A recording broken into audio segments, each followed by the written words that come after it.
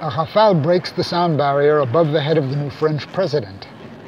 We're at the Paris Air Show, the must-be-there event in international aeronautics. Every 2 years, exhibitors introduce and demonstrate the latest in heavenly speedsters. One of this year's themes is more evident inside the exhibition halls than on the tarmac. We're talking about virtual reality.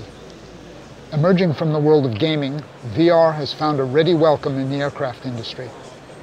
Initially used for prototype design, it's ever more common in situational simulation. We're visiting the Cobham stand.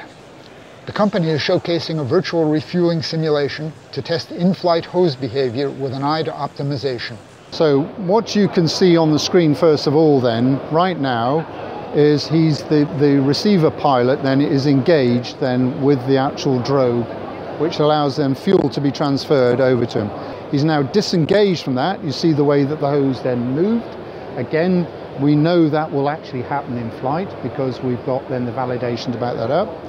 He's now going to re-engage with the actual hose. You'll see the hose is now flying with the drogue behind it, in a very benign environment. So now he's about to approach, he's locked in. On here you'll see then there's a green light to say that he's actually in the refueling zone and fuel is being passed to him. Cobham counts Airbus and Boeing among its customers. For this director, their VR solution helps save time and money.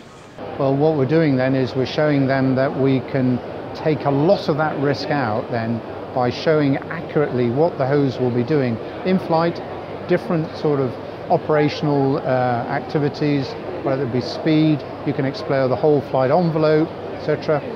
That takes out a lot of effort in terms of the end user, the likes of Boeing or Airbus, taking the aircraft flying and then repeatedly doing a lot of tests to actually show in flight is very expensive and very time consuming.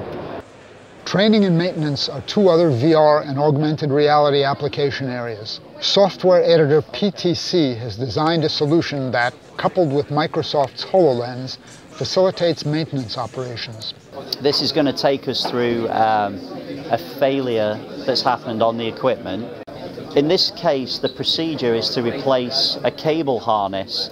You can see that there's a failure associated with the landing gear, and it can walk us through the necessary steps to remedy that failure. You'll see the tool that the mechanic should use to perform the step, and within the AR experience it tells me which tools to use, where to position the tools, how to articulate the tools, and even we can use locator arrows that direct my attention to a certain part of the aircraft.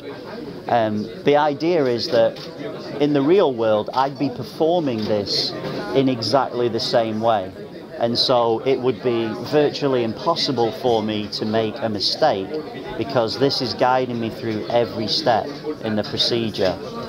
And virtual simulation can also open the door to prediction. There's some amazing benefits.